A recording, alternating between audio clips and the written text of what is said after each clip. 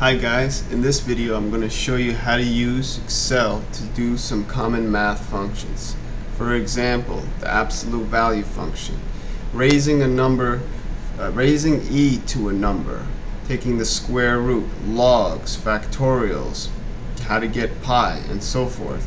These are things that as more courses are transitioning to using computers instead of calculators, scientific and graphing calculators, students come to Excel without the language, without the basic functionality to perform these tasks. So as an introduction so that you can make the transition smooth, I'm making this video and hopefully you can retain something from it and start using Excel more and less handheld calculator.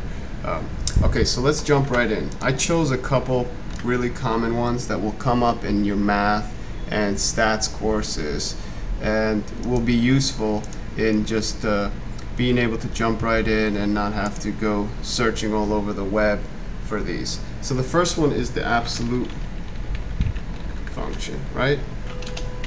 The function is equals ABS, and whatever you want to put those absolute signs around, you would put inside these parentheses. Okay, so how does this look as far as notation in math? Well, that's those two straight lines, and anything inside here, let's say A, equals the positive version of that, right? So if this was negative A, it would also equal A. So basically it makes anything inside these lines positive without getting into too much of the math, because actually it's squaring A, whatever A is, even if it's negative, and then taking the square root. It's getting you always a positive result. Okay, but without getting too much into the math, we can do a couple tests. We can take the absolute value of a couple numbers, let's say 5, negative 5, 1, negative 0.5. Okay, let's do that right here. Equals ABS, open parentheses, and refer to the cell with the number, or you could type 5 directly into here. But it's better practice to start learning how to refer to cells. Close that, and of course it just makes 5 positive 5, which is already positive 5. More interestingly, negative 5 becomes positive 5, and 1 stays 1, and negative 0.5 becomes positive 0.5. So you see, all it's doing is it's making whatever's in its parentheses positive. Okay, so this is a useful one. The next one is the exponential function. So equals exp. This is that little e that we do when we do e raised to some number, right? So e squared, e to the third power, and so forth can be performed with this function.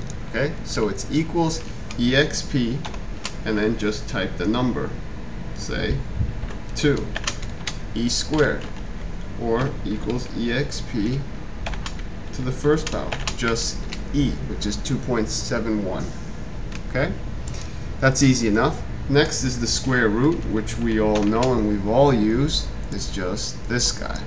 So you type equals, so let me first write that. So equals SQRT, and whatever number you want to take the square root of, you put in there. So the square root of 9 we know is 3, and that's what we get. Equals SQRT of 225, and I think that, pretty sure that is 15, and there it is. Okay, and it'll even take a square root of a number that's not going to come out to an integer. It'll give you the decimal results. Okay, next, the logarithm function. Okay, this function lets you take the log of any number. So let's take the log of 100 and also be able to define the base. So usually we either take the natural log or a base 10.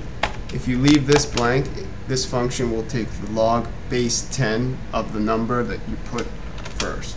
So this is the number you want to take the log of, and this second number is the base.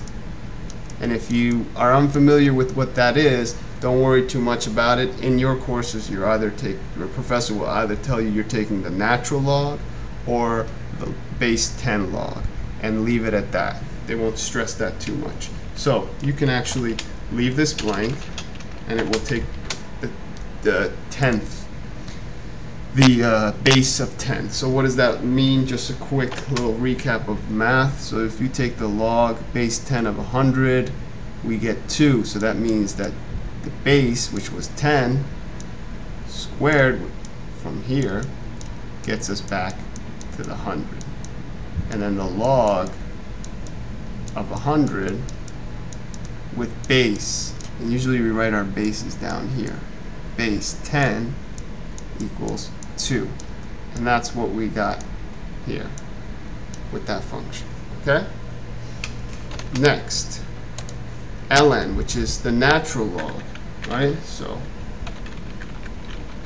this takes it with the base e, which we talked about up here, right?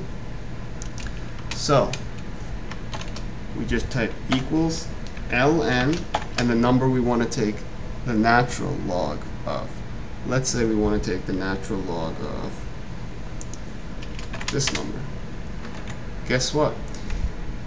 We get back to 2. Remember, this number we raised e to the second power, and then when we take the natural log of this result, we get back to what we raised e to. So in other words, to write it out mathematically, the natural log of some number, let's say e squared, which is what we did, which is this guy, right? This e squared equals 7.38 equals 2. The natural log of e cubed equals 3. Basically, this undoes this. ln undoes e. And likewise, e undoes ln. Okay? They reciprocate each other, to use a more technical term. Okay?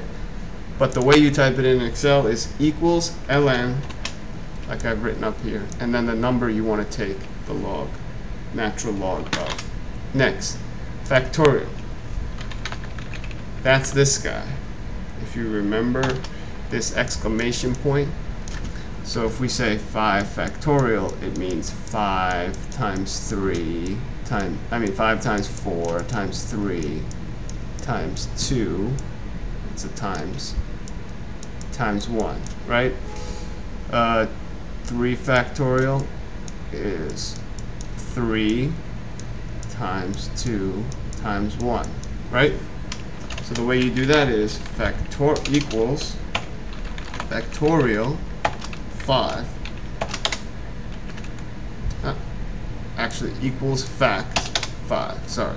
So equals fact 5 is 120, equals fact 3, we expect 3 times 2 times 1, which is 6, and that's what we get.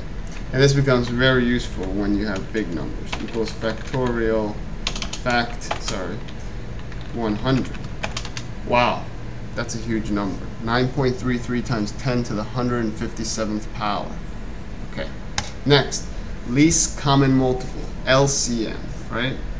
Least common multiple. So this function, built in Excel, will get the least common multiple of a group of numbers that you define. So let's just make up numbers. 15, 6, and 3. So let's think. What's the least common multiple between these 3 numbers? Well, we could type equals LCM. And if we just glance at it, I think 30 is going to be our least common multiple, because 15 goes into 30, 6 goes into 30, and 3 goes into 30. And there's no number lower than 30 that all 3 of them go into. And so we type equals least common multiple, and then we highlight the numbers that we want to take the least common multiple of. Just like that. And we get 30, as expected, right? Now if we wanted the least common multiple of just 6 and 3, we know that's going to be 6. And we can just highlight those two. Okay? Next, pi. And pi we know is just the number 3.14. Well, sometimes it's it's not just 3.14, it's 3.14 on and on and on and on and on. And that might affect your calculation. So you don't want to just type 3.14, in your calculation. You want the exact number. Well, you don't have to go and type the entire thing. You just type equals pi, open and close the parentheses, and hit enter. And it will give you a higher precision of that number. Okay? That's useful. That comes up. And lastly, certainly not leastly, because there are more functions, trigonometric functions, which I'll do a video of, and other ways of combining all this stuff, which is quite useful. But I think this gives you a nice foundation of getting into doing most of your calculations in a much more organized way on the Excel, as opposed to your tiny little screen on your calculator. That is, of course, if your professor or if you yourself have the desire to do so. So, combination. This, you'll know what I'm talking about if you've taken probability. So, let's say you have a group of 5 people and you want to see how many subgroups of 2 people you can make. So you have 5 people and you want to make subgroups of 2 people coming from this original 5, right? Well, how many groups can we make? Well, there's, let's say, A, B, C, D, and E. That's the original 5 people, right? So we can have A, B, we can have A, C, A, D, and A, E. Those can be 4 groups. So let's number these. 1, 2, 3, 4, 5, 6, 7, 8, 9, and we'll number more if we need to. So A, B, A, C, A, D, A, E. Then B and C can be in a group, in a subgroup. B and D can be in a subgroup, and B and E can be in a subgroup. Then C and D can be another group. C and E. And finally, D and E. Right? There's no other group that we can make. So then we can just count this and we see that we have 10 groups. Well, this is easy when there's only 5 total people and you want to make groups of 2. But how about if you had 500 here and you want to make groups of 20? Well, this can become a huge problem. Take you days to write out all the combinations. So we use the combination function, and you've also have the function in closed form that you can do with your calculator, but this function does it for you. Equals combin. The first number you want to put in is the group size, the big group, the total number, comma, the subgroups you want to make. 5, 2. So it's red 5, choose 2. Right? You're starting with 5 people. You want to see how many groups of 2 you can make. And we get 10.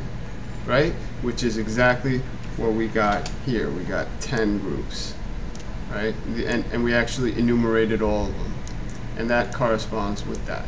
Now that's great. Now let's just see that for a bigger problem. Combin 500 and groups of 20. Wow.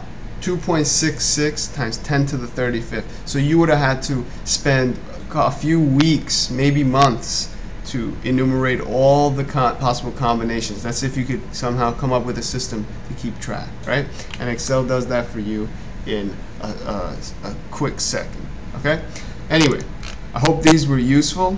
I know these are not all of the functions, but this is the basis for developing some comfort in Excel so that you can do your calculations, and then you could start expanding from here. Be sure to check out my other videos. I got almost 100 videos on Microsoft Excel, Access, PowerPoint, Stats, Math, R, and other fun videos to watch on computer tricks. Subscribe to my channel and click on these ads that come up on the side of these videos. That's what keeps these videos coming to you for free. Till next time, have a great day.